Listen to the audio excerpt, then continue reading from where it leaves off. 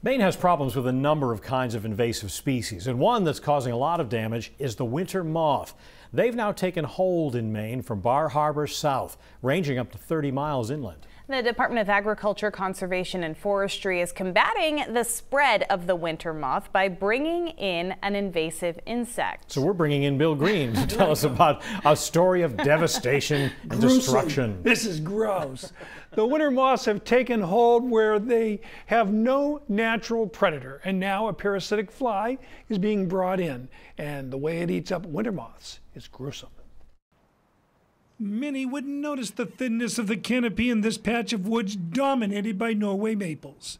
But when you look up close, you can easily see winter moth caterpillars eating up the leaves. The chomping is now going on from Bar Harbor south along the coast. So it's continuing to increase in numbers, and the infestations are getting fairly severe in some areas. In Bath, they are fighting back. To combat the invasive winter moth, they are bringing in a parasitic fly which feeds, they say, only on the moth. The team is concerned about their project as there was damage to the cage, which also may have been tampered with this winter. We came in here after a windstorm during the winter, and there's a 18-inch pine just resting over it. Are you guys in there? The fallen tree did just enough damage that some critters got in to feed on the flies. Still, a few were left to begin the process of attacking winter moths. These flies, once they're mated, they will be attracted to, they'll smell the scent of leaves that have been chewed on by the winter moth.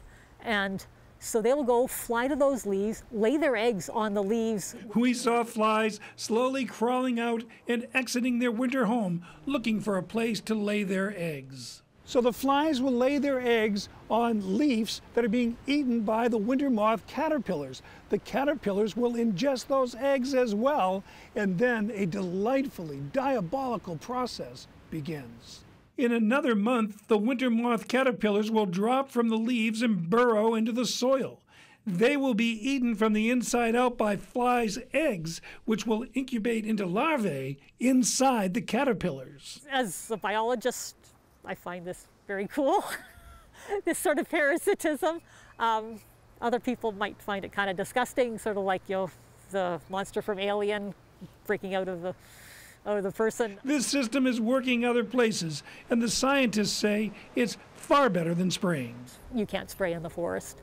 It's prohibitively expensive, even if you wanted to spray in the forest. This is a solution that it will take a little bit of time to get it going, but within a few years, we're going to start to see around areas where we've released these flies, we're going to start to see the populations coming down. Lowering populations will return our coastal tree canopies to a healthy state, and summer will look and feel as it did before winter moths invaded in 2012. And as the winter moth populations rise and falls, the flies will virtually disappear and reappear to keep that population in check.